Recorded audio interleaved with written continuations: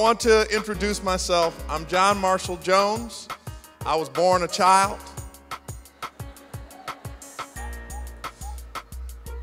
In the city of Detroit, Michigan. Any Detroiters in the house? All right, congratulations on your escape. You know, Detroit in the 1970s was a car town. And everybody, what you did was you went to high school, and then you left right out with your diploma. You walked down to the factory, you put in your application, you got a job. And that job paid you good money. You could buy a house, raise a family with it.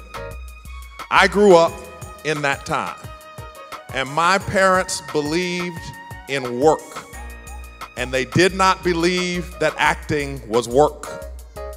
They believed that acting was what you did when you weren't working. So the idea of convincing them that this was something worthwhile to do was an uphill battle for me. But my parents also believed in education, and they thought that education was the key that would set you free from whatever might hold you back. So when high school time came, they had a choice to send me to the public high school or to a private high school for gifted kids. Now, there was really nothing wrong with the public high school, but my father was a very, very wise man.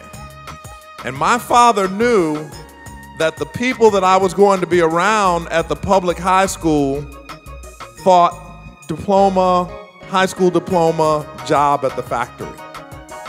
But the people that I was going to be around at the private school thought high school diploma, Harvard, Yale, Northwestern, Stanford. So they sent me to the private school.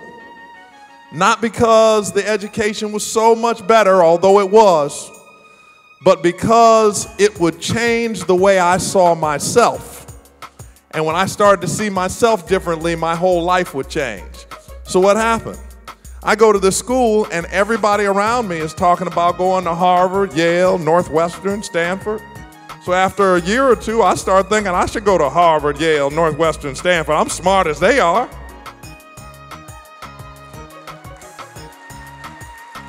And so I applied to those schools. I chose Northwestern. And when I got to Northwestern, they had the #1 drama school in the country. And they had this whole list of movie stars and TV stars that were alumni. And I started thinking, well, I should be a movie star, TV star. I'm as good as they are.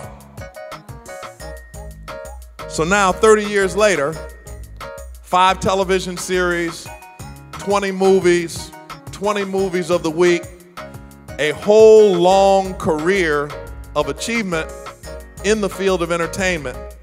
And it all happened because my parents chose to place me amongst people who thought higher of themselves than the people I would have been around if they didn't put me there.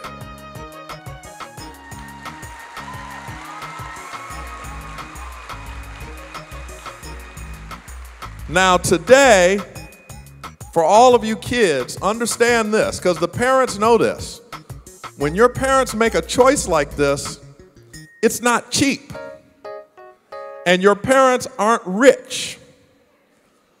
But they have decided that there were things that they could be doing that they're going to put on the back burner because they see something special in you. Now, there's a funny thing that happens with your dream. You're the only one that can actually see it. You try to describe it in words, but people can't get the picture of what's actually in your mind, except for the people who really love you. Because the people who really love you can see your future as clear as you can. And they make sacrifices to make sure that what you see in your head happens for you in your life.